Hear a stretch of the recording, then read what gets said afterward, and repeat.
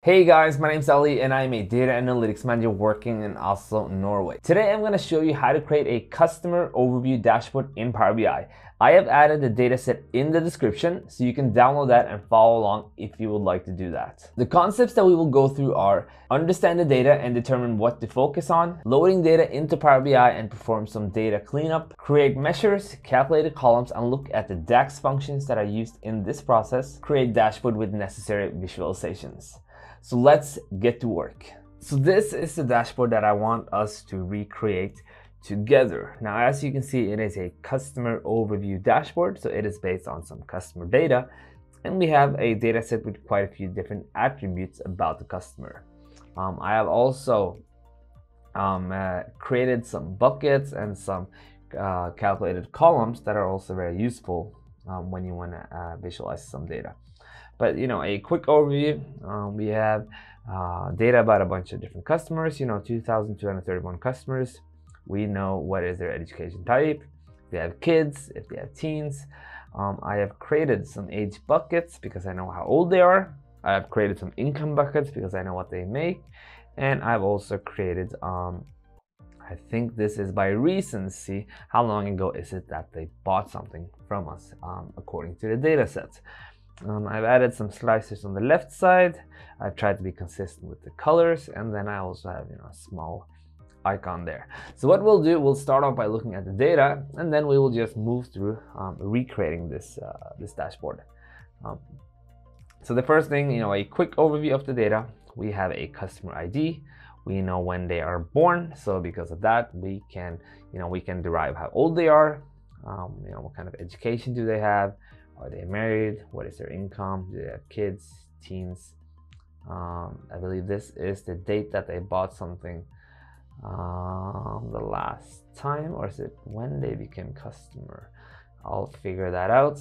And then maybe recency is maybe how many days ago they bought something. Date customer is how long they have been with us. I believe that's how it was. So this is the data. This is the data set that you should be finding in the description.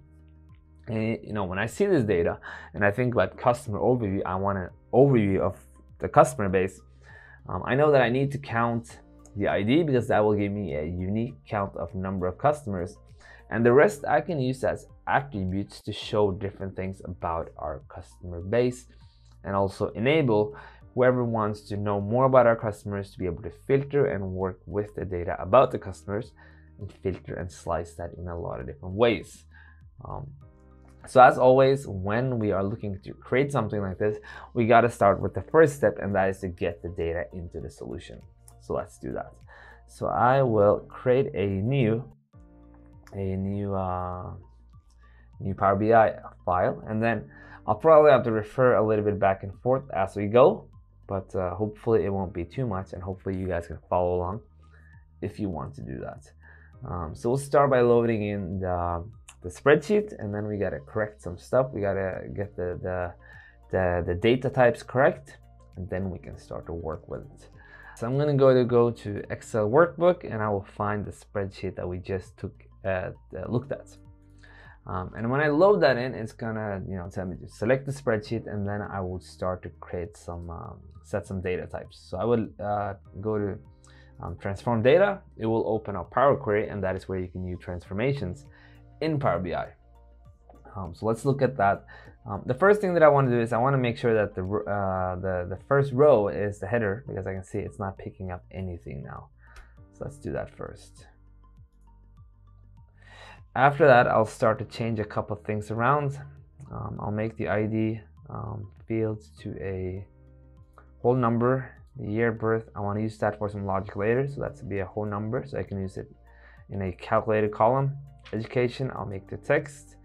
Marital status, I'll make the text. Income, we can make it to a fixed decimal numbers, as you usually use that for currencies. Kids at home and teen at home, I'm going to make those true false because they are 1 or 0. And the date customer, I think I'm going to look a little bit at that later, but I want to make it into a date field. Recency, I'll make to a whole number. Now, I might actually rename some of these. So this is, instead of ID, I will rename this to customer ID. Just give it some names that I think is a little bit better, and we'll call it birth year. Education is fine. Marital status is fine. I want to remove the underscore, and then income. Okay, fine. I'll make this one kid home underscore flag because it's like a 1-0 field. I like to make those into flag fields. Teen home underscore flag, and I'll make this one. I can't remember what I called it, but I'll call it customer join date, and then recency is purchase recency. Okay, so now we've done some renaming, and I am pretty much happy so far. I will close and apply that, and that will take the data into Power BI, and it will load it with the different changes that I have done now. So this looks good. Like I said, customer join date, data type text. Let me try this date, which is, this is another place where you can do it. I'm gonna go OK, and I want to set the format. Let's just set it to short date for now. It's fine. And after you've made these kind of changes, you can take a look here. You can see there's just a data view. You can take a look there to see what it looks like now. So if we go in, it looks good. Notice also, a small detail, but text gets aligned on the left side, values and flags, integers on the right side. So if you ever wonder, what kind of type is the column, most likely if it's a text, it's aligned on the left side. If it's something integer based, it's on the right side. But okay, I've created the columns. If we refer back, you can see there's a couple. I have some calculated columns, and I have a calculation. We can start with the calculation, and the main calculation in this dashboard is number of customers. And the order I usually do it, I usually load the data in, I create the calculations, and then I start to build and play around. So let's do that. So we go back to this one. I'm going to right click this, new measure, and then we want to know how many customers do we have per a lot of different, how can I call this, points of view or categories. So we need to count something, and to count unique customers, you can count customer ID. So if you do number of customers, this is DAX. So if you don't know that, you need to look into that. Very, very, very useful in Power BI. Equals. We're going to use the distinct count function. I'm going to point it to customer ID. Great. And just for the sake of formatting, I will put one line down. And when that is done, I get this new type of column with a calculator. We have some text stuff. Actually, that's a date, so that's a bad example. That's text. We have something which is value-based, which gets the sigma, and then we have measures, which gets the calculator. Great, we have that. So already we can drag out a card or a KPI, as I like to call them. That comes out there. I drag the number of customers. It's supposed to hit number of customers.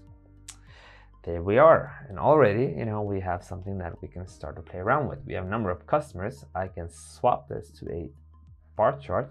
I drag education to the axis. Now we have number of customers per education type. So we're already getting somewhere.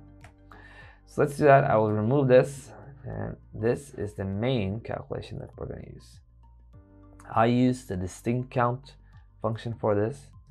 Just for the sake of you to know it, we could have done, if you use the values function, customer ID, that's going to give you a column with the unique lists in actually a table with one column with the unique list of those. Then you can use another function around it called, if I can type it right, count rows. Count the rows in a table with one column which has the unique values of customer ID. Drag that out, put it into card, same amount of customers. So great. I'll stick to the distinct count for now, but hey, at least then you know two different ways of counting something uniquely. You can also see that I turned on the 1000 separator. I think that looks much easier. And then we are just gonna now, you know, we have a calculation, we have the main calculation, and then we are now going to start to kind of create the skeleton and start to put stuff into the canvas and create the dashboard. So if we go back, we can see, let's start with the header, and then we can go from there. So I want to add, actually, you always want to select which color setup you want first, because if you do it midway and you change color schemes, you might actually create a change, which means you need to reformat a bunch of stuff. So I'm going to select classroom first, and then I start to develop. So let's go in and we can call it customer overview dashboard. And I always like to have a nice header on top. I'll put you to 16, and I will put you there. Just give this a little bit of room, and I will bulge you out. To give it a little bit of separation, I will go to the canvas background, and you have to excuse me if I'm clicking quick or fast. I'm going to try and slow down, but it's, you know, I'm so used to it, so it's just in the fingers, but hopefully you can still follow. I have the customer overview properties, effects, yes, background, and then we will go on. No transparency on that. Great. We have a bit of separation now. It's easy to it gives it a nice look and some borders. Then we're gonna insert a small graphic, an image, just this icon. And I like to work as efficient as possible. So I'm gonna click the previous thing I formatted, go to home, format painter. If I click that over the new element that I just took out, it inherits some of the formatting, and one of the things that I wanted to inherit is the background being white. So I'll drag this up here. We'll line you guys up. Okay, great. We have a nice little customer icon, and ooh, you should actually be in front. So we'll go to format, bring it to the front, and there you go. We have a nice header. We are starting. Then I like to add the slicers on the left side. So let's add the ones that I know we can do. We can do education. We can do kids at home, teens at home, marital status, the revenue one. But these buckets we will add soon, not yet. They need some logic, which is calculated columns. So let's start with adding one. That's actually, yes, a slicer. I'll line it up. Give it the right look and feel as I want. I want it to be this. I would like it to be a drop down. I'll click here. I would like to give it the same background. So I use the format painter. Great. And I will turn on the search bar. Great.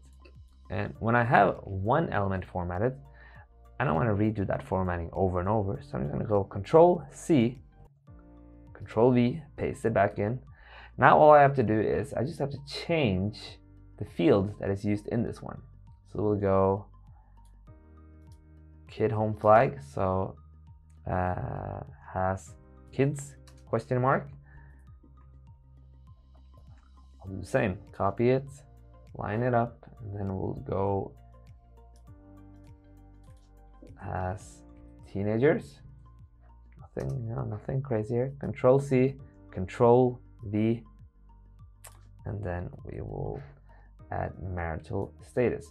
And what's great now is you have 4 new slicers, 4 new filters. They're all, they look the same, they behave the same, and I don't have to redo it over and over, those small changes that I do on each element. I'm going to click the background one more time. It's a little bit too dark, so let's go to, I think that's a nicer, 50%, a nicer shade. Great. So now I have some filters. Then I want to create the top part, which is the KPIs. Then I want to create the bottom stuff, which is also based on the calculation, but also with some logic. So let's start with the overview text box. Drag that in, and I'm just gonna write overview. Great. This time the background was black and the text is white. You can play around with this just as you want to. It's totally, you know, up to you what colors you select and how you do it. This is just some ideas that I had. Great, we have that. Then we want to add these elements under here. So let's start with the first one. We're gonna add a card. We'll drag out number of customers. I will line that up. I will click this element, inherit some of the formatting so that it goes a lot quicker. Then I will add a donut chart, and you can see when you learn how to kind of reuse a lot of the formatting and the object, it goes really quick. So we have education type, so that will go on the details, and then number of customers on the values, if I'm not mistaken. And I will get the background there. This one I want to play around with it. I want to fix the formatting a little bit. So is it how do I get the title? Should be darker. Detail labels? Nope. Actually, detail labels, you can play around with this if you want the category and the data value. Percentage of total, I think that looks fine. Why did they have to change all of this formatting? So actually it looks a lot nicer. I just have to get used to it. And then I'm gonna copy this, paste it back in, line it up, move over one to the right, and then I want kids at home flag. So you can see true, false, and then the last one is just, it is teens at home. So you can see, this is how I work in Power BI. I create the elements correctly with the functions and how I want them to look, and then I just reuse that logic. And it goes, you know, just faster and faster the more you get used to that. I'm gonna drag you over there. Since these two are just yes or no, they don't need that much room, you know. I want to give this one a little bit more space. Let's go like this, so I can get more space for the text. And then, if you want to, you can actually, if you go back then, oh wait, forgot to. I'm a bit of a stickler on the formatting and making everything looks nice, but I think it's worth it in the long run. If we go back to this one, we had the detail label. Right now I have category and percentage of total. If you go all detail labels, now we can see everything. And I'm going to go display units, none, so I can see the full values. So now you can see the name of the different pies, you can see the percentage, you can see the values, which also helps alleviate some of the issues with pie charts sometimes, which is that the pies are, there's so many, this one doesn't have that many slices, and it's easy to differentiate them now. Then I want to add this details part, so I'm going to go up, copy this, and I get two of those. Great. Then I'm going to go one down, and then details. Now let me see if I remember. Okay, why I need to make this white. Give me 1 second. What is the size? 16? Nope. 14. Let's go 14. Details. I think I have it bold. That looks correct. Great. So now I want to make the three things at the bottom. So I'll show it here and then I'll redo it there. So what I've done for the age is I have taken the year of today. I figure out what is the year of today's date. The today function gives you today's date. The year wrapped around that gives you the year. If I take that minus the year birth of the customer, I figure out how old they are. So let's do that first, and let's go new.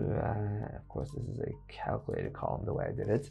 So we'll go, we can call it customer age equals. So we'll go year is a function wrapped around a today function that gives me the year of today minus the what do I have, birth year, and that should give me the customer's age. So you can see now I'm going to drag that in, and I will use that. Now I used it here, I believe, on this graph. So let's start with this one. So I have age, and then I also have age buckets. Let's also take a look at that. Now this one is a little bit different. This is a switch function. So this is going to take a look at something. It's going to say switch, and what I'm saying is if something is true, then define it as this, and if it's not within those ranges, make it into other. So you can see I have customer overview, and then I have how did I do this? If the age is okay, I think there's a typo here. I need to look at this. It should be, it should actually be a 0 there and a 40 there, but I'll fix that. That's not a big deal. Let's go to age buckets.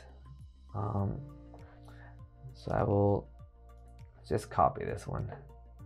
So you can see we'll call it customer age buckets, and then I need to have the same names as I'm copying this in. So you can go customer age. It should actually be, come on,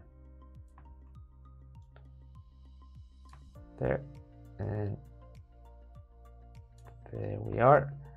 Last two, great. And actually, this is also a small tip for you guys. There are online formatters for DAX. So let me see if I can find one for you guys. If you take a look here on daxformatter.com, you can see it, and you can just paste it and do it here. So I'm going to paste this code, format, and it just sorts everything out for me. So paste that back in. So it should be greater than or equal to 0, greater than or equal to 40.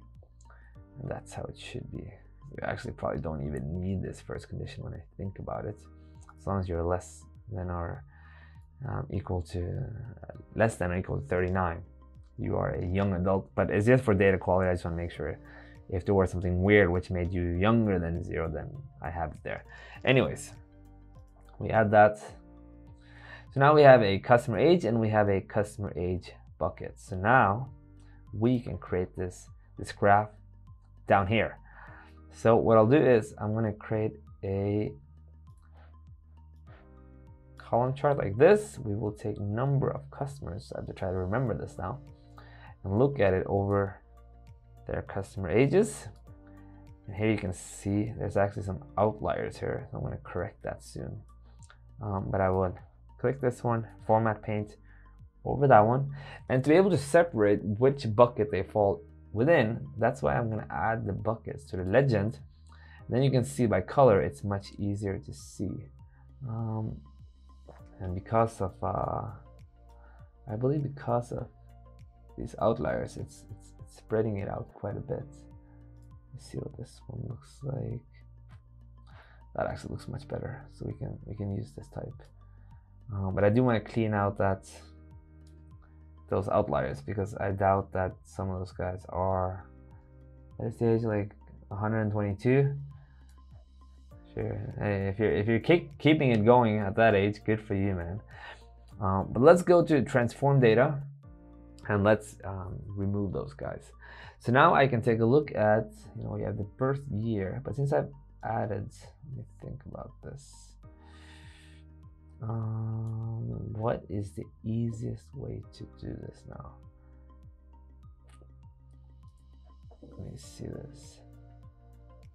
So it's got to be these three guys. So I'll just say that you have to be born. We can do it. Let's do number filters greater than. Let's say. I mean, if it's say 1920. Otherwise, you're over 100 years. But we can just do it's greater than 1900s. So that will filter out a couple rows, I do a transformation, I close and apply that, I go back, and now once again it's going to load the data, apply the logic, and you can see now it has fixed this issue, and now it's much easier to see the distribution. So let's do that. We will keep that like this. I remember that I had a table below just to kind of show it visually together with a table, so we can do that also. So I will add a table. I have the age, buckets, and number of customers. Do I have anything else? Nope.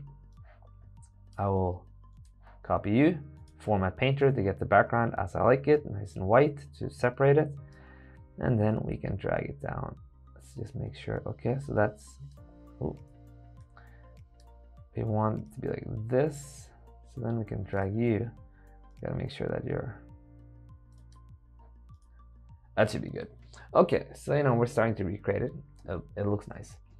The next one is number of customer by income buckets and age buckets. So I want to know, what do you make, and which kind of age category do we put you in?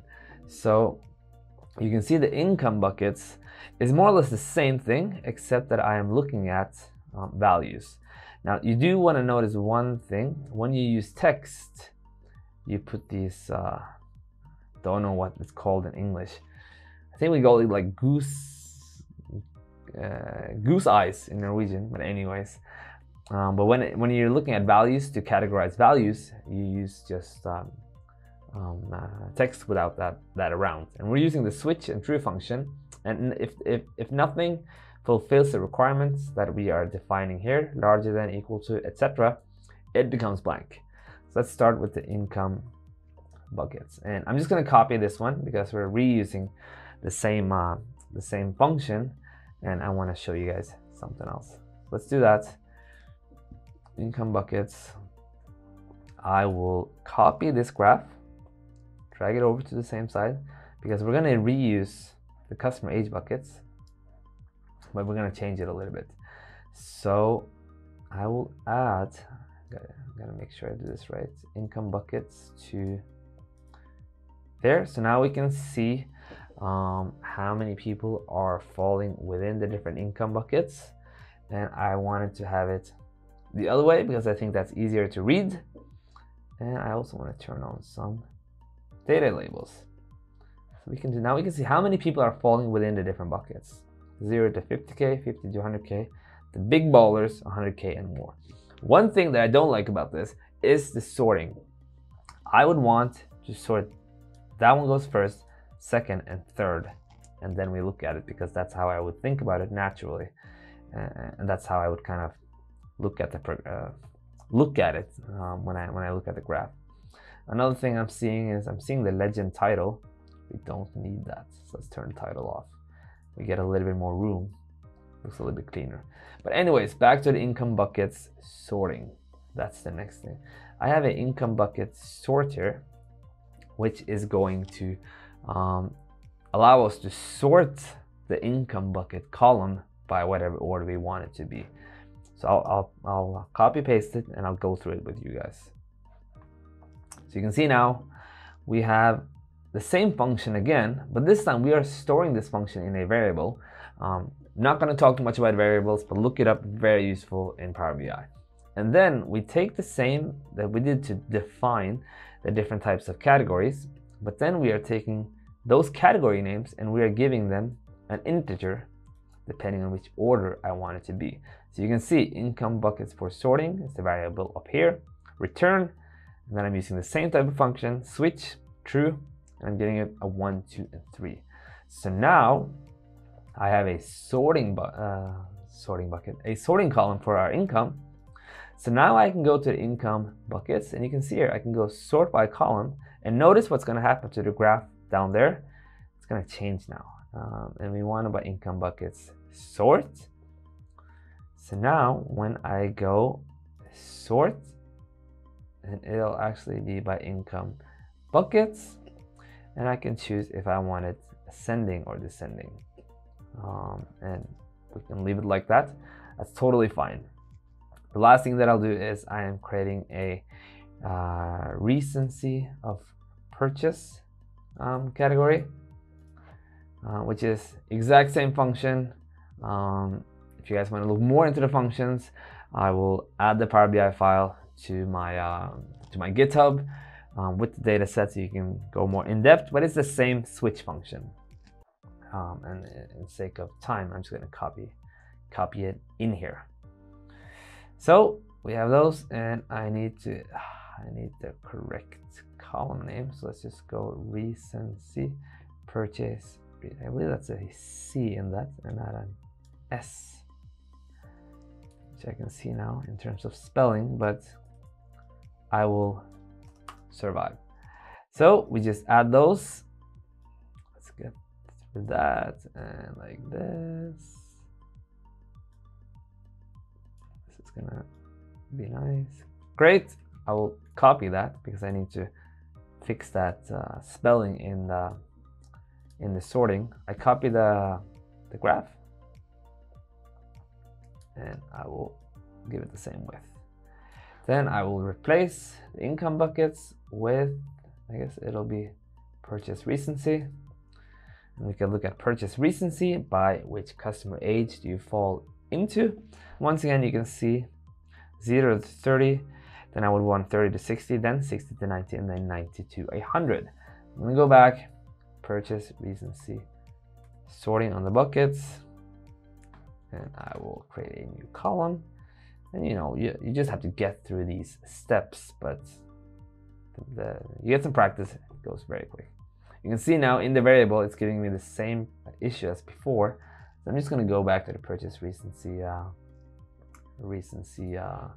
measure, or the calculated column, just copy it. And you can notice, you get this little indicator. Notice that calculated columns, it looks different than measures. But you'll pick this up as you get more and more into Power BI. So we'll paste that. I believe, we just need it there. That corrects that. We have a sorting.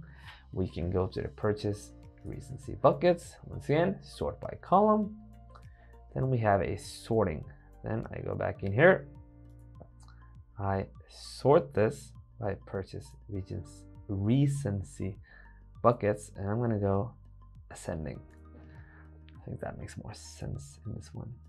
And we need some room here. Let's make this nice and lined up. Come on. There's too much going on now. Clicking all over the place.